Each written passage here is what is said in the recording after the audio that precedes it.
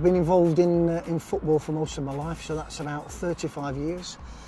At all different levels, so I've worked at grassroots level, I've worked for the Football Association on 2 occasions, and I've worked in 6 professional football clubs, either at first team level or now working within the academy that we've got here.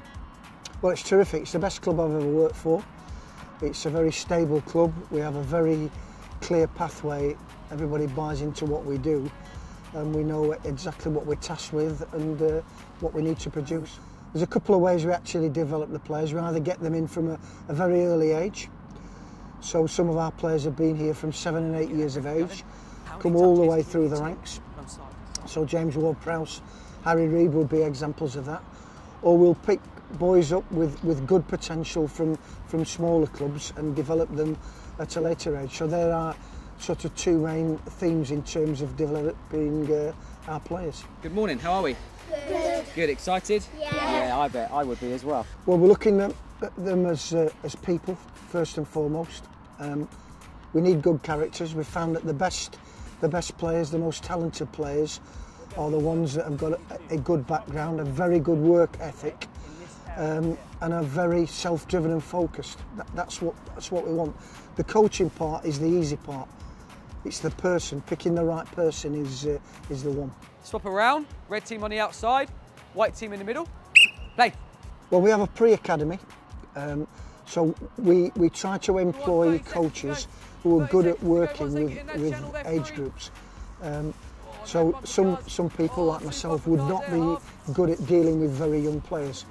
So we try to employ staff who have an empathy with the different age groups and are good at dealing and using the correct language that the younger players understand. As we get further through the system into the foundation phase, into the youth development phase and into the professional development phase, then we've got coaches with all sorts of experience. We've got 3 top players who can impart their knowledge to the older end of the academy. Nick, I'm going to give you 5 seconds to score. 5, 4, good try, run it across, Tom. Well done, Tommy. Sorry, mate. What we set up at the FA is now in focus here. So we've been at it 5 years now.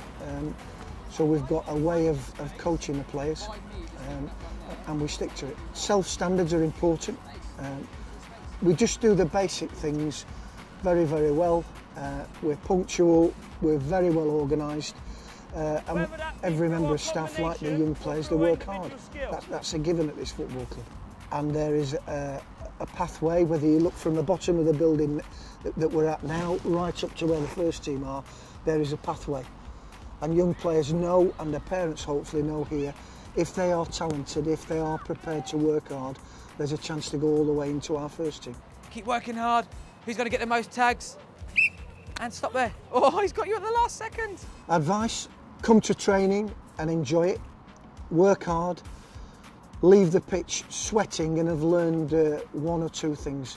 If they do that, then they're on the right lines. It's all related around the football, so it's a ball per player, it's small group work and so on and so forth until we get up into the 11-a-side game. But they must enjoy it. If they don't enjoy it, they need to find another sport. Okay, and our full manipulation is now going to be a V-drag. Play.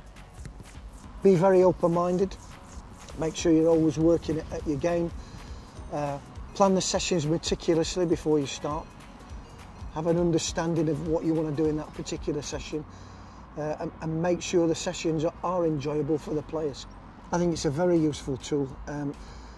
What the people see in terms of the video footage is actual real sessions. They're not stage matched, they're not clips are not pulled out. So the players will make mistakes and that's all part of it, but it's real, it's different, and it's not easy, particularly when you're working at night and the wind's blowing and things like that. So, you know, you've got to take into account that. I mean, people are looking for some sort of a holy grail or something that's magical. What it isn't. So what you do, it's the calibre of the coaches you've got, the character of the coaches and the character of the players, and keeping the sessions very simple. Game related, directional most of the time, and that's easy. There are harder things in life.